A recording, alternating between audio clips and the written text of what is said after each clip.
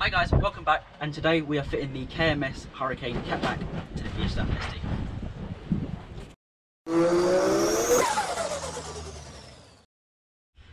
First things first, I'm going to remove the spats and then I am going to remove the diffuser.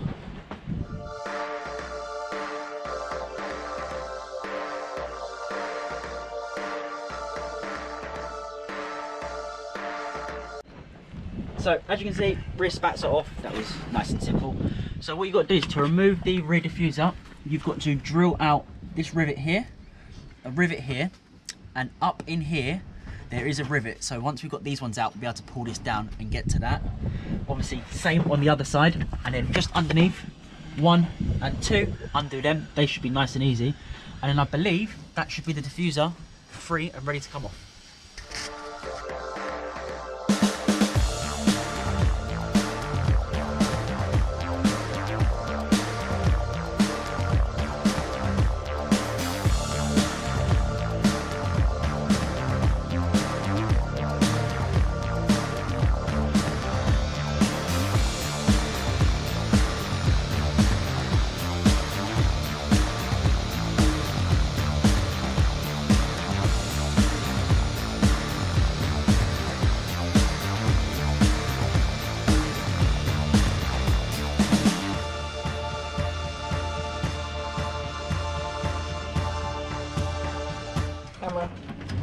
So the two nuts under here, they are both 10 mils, so literally just take them off and then we should be all free. So now they're off, it's literally should just be a case of just slowly prying it off all the way around, unclipping the clips, and then should be free.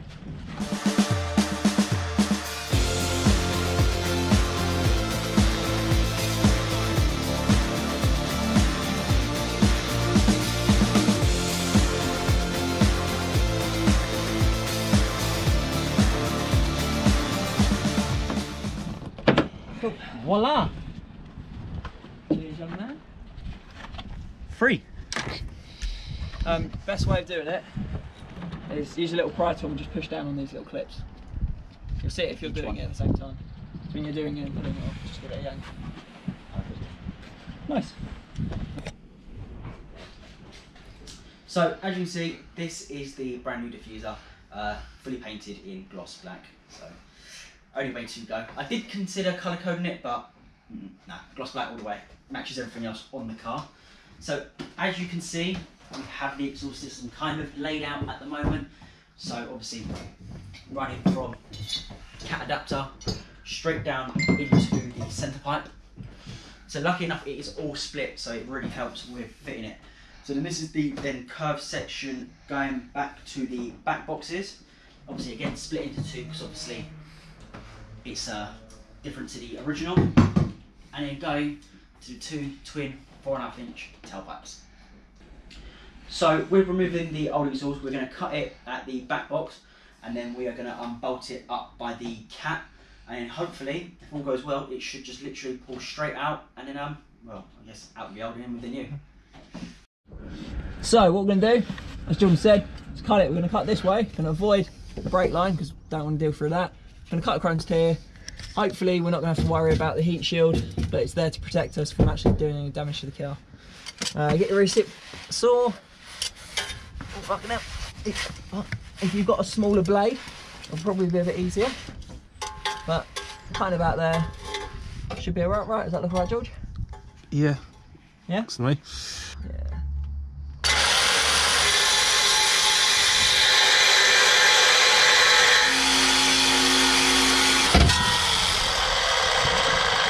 Back box delete done. So, the reason we did it with everything connected still is so, as Jordan just explained, I don't get smashed in the face by a back box.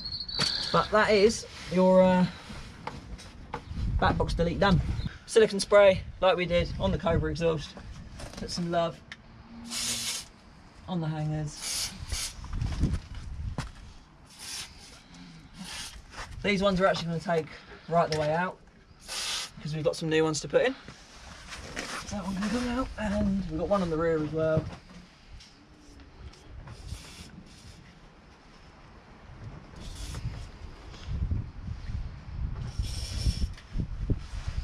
as I discovered in the Cobra video, silicone spray doesn't taste very nice. So, if you've never taken hangers out before, what you've got is it's 2 bits of rubber, as you can see. You've got an open end. You just got to give this bit of a yank. That's that out. And then you get friendly assistant to hold this. George, I've got it. Yeah.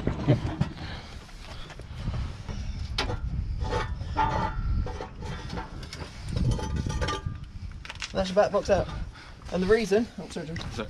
The reason the back box has to be cut out is because we can't be bothered to drop the subframe. Or you can do this by dropping the subframe and putting it out that way, but it's easy just to cut it because, you know, you've got a nice massive exhaust put on there. This is what the back box delete sounds like if you're ever wanting to do one. And just cut it out for cheap. And with a standard cap.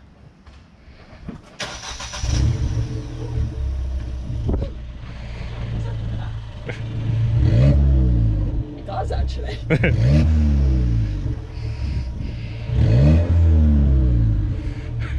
We wouldn't recommend just leaving it though, you'd have to have a piece of metal coming right the way through, but hey. Right, so we are now going to remove the centre brace. It is a 14mm and it has 4 screws, 1, 2, 3, 4, and that should come straight off.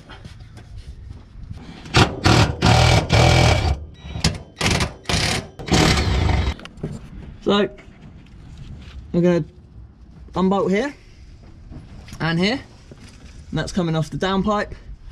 And then we can take out the old exhaust. 14. So I think it's a 14. Maybe. Yeah, 14, I think. Oh, come on. Yeah, and we'll bolt that out.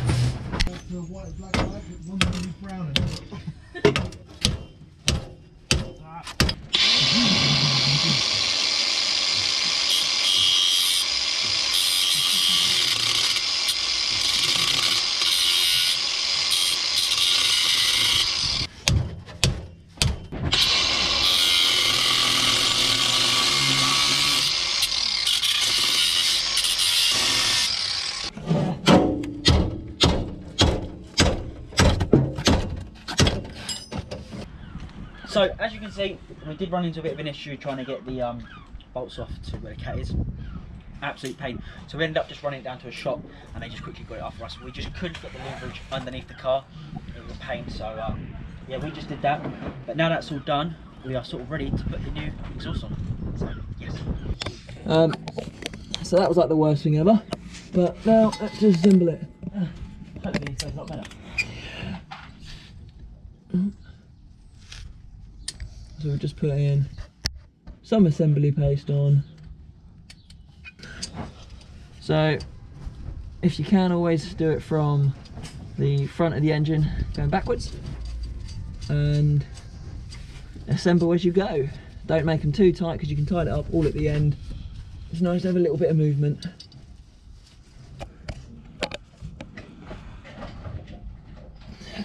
So it's now as simple as, hopefully, just getting some assembly paste, plopping a bunch of assembly paste in, making sure you're getting it real wet.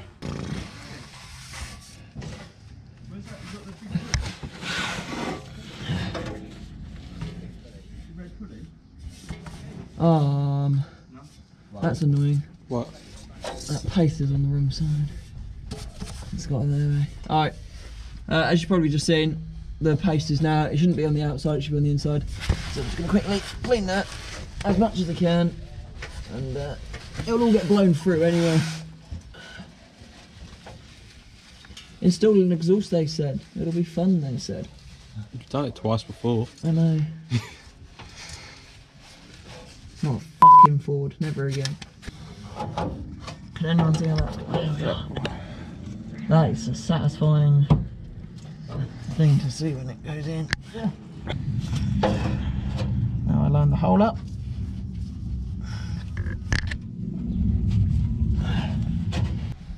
So right, now we've got the mid-res on, we're now doing this part of the exhaust, mid-pipe. You don't have a res? Well, It's just gonna be loud. Yeah, the mid-pipe now, because we have no res, because, you know, go loud or go Oh, home. sorry. we're now gonna put all the paste on the inside of this, and then literally this is just a case of putting this on, clamping it on, and then move on to the next part. And if you didn't see how it worked underneath, essentially that's your clamp, that goes on, and then close around these metal bits, and these metal bits get smaller, essentially. Grab a, grab a towel. Towel? Yeah, just so we're not smashing it in here. So, with the kit you also get some rubbers, some new rubber hangers. They're quite tough actually, they're quite nice. So what we've done with it, just a bit of WD silicone, popped it on, you get a nice little pop noise, but it's just breaking the rubber in between, and then preload them onto your hangers already. So you've got your one there and you've got one just over here, so I'm going to quickly just slide that on.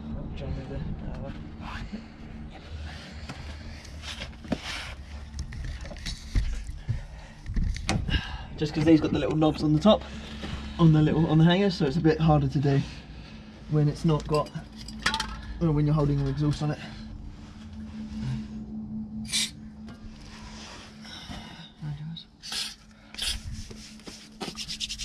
And we have an exhaust gasket and some bolts, hopefully. Yep, bolts are just behind you. Nice.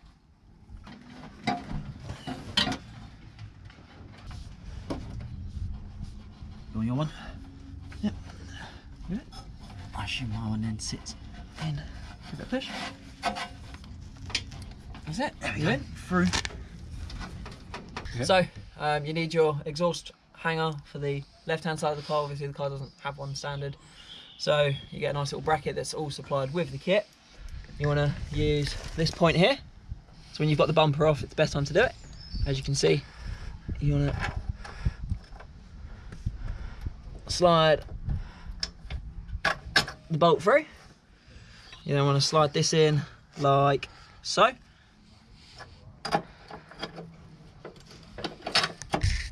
And then you put the bolt and the washer on the other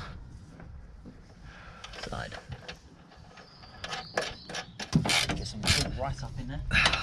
You can see that is your hanger on, and I'm sure that's the right way. If not, we'll turn it around and show you. I can't watch this back. So the next bit is a mid pipe that comes across, goes around the wheel well, and on to the hanger that we've just made. So just a quick overrun for what we've actually done so far. So from the cap back, we've put the adapter onto the mid pipe. I'm not going to say mid res because there's no res on it.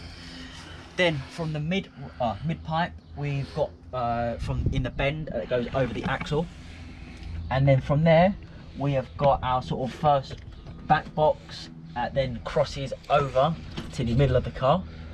From there, once that's been bolted on, we've then put this side on with this hanger through here, and now it is going to be a case of putting the tips on, rear diffuser, and we should be done. As you can see, 4.5. Lovely. Now time for the tips. The bracket on.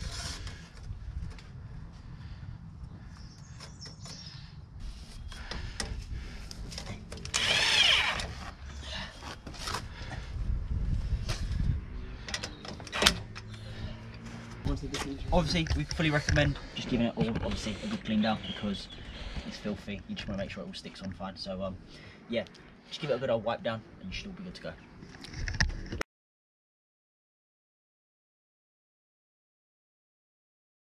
So we're just going to put a tiny little bit of DC. So as you can see, we've now got the diffuser on. We just sort of had to adjust the hangers and just sort of like tighten everything just to make sure the tips were sort of level in and out, everything like that. But that's easy to do. It's just literally a couple of bolts, just a quick adjustment. But as you can see, it's all on. We've got a couple of clamps just here at the minute, just where we glued them on the sides. But yeah, straightforward. Literally just clip straight in. And sort of easy. Can't really go wrong. But sort of, remember it's in gear. It's out of gear. Okay.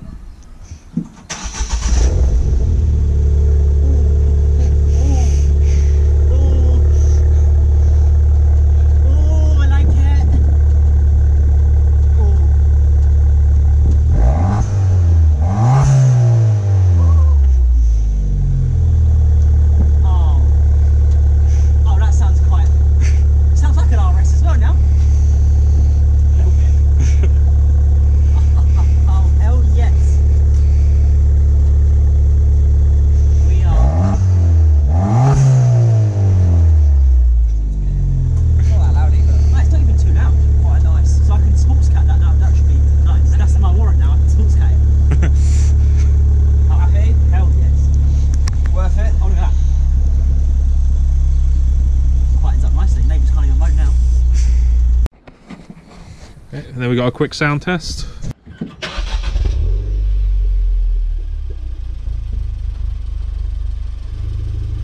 Go on in. No, just give it a couple of revs. Yeah.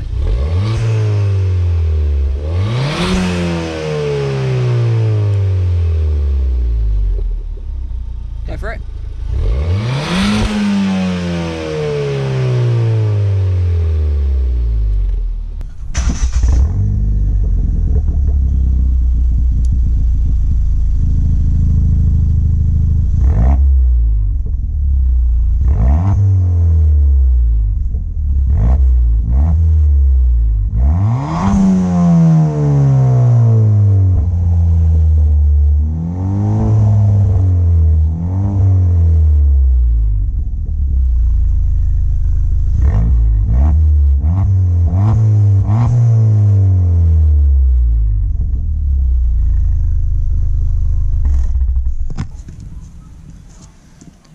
So, as you can see, the exhaust is now all on.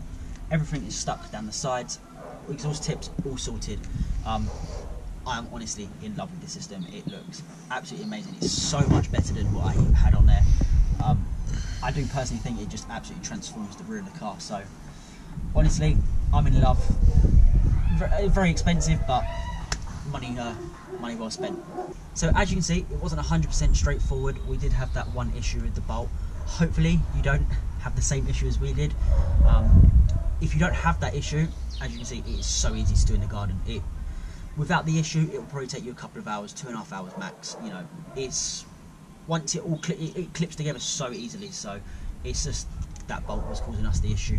Obviously, hopefully you don't have that issue.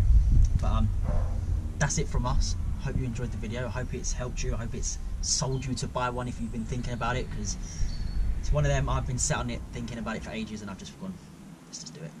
So again, hope you've enjoyed. Thank you for watching. Make sure to subscribe and we'll see you in the next one. Thank you.